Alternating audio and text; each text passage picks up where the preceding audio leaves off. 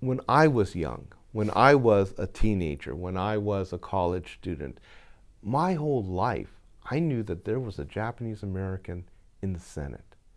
And as I grew older and as I understood that more and as he became more powerful, it really was a validation of what our community had accomplished. You know, that this man who was literally the same age as my father, who fought in World War II, who came from very humble beginnings,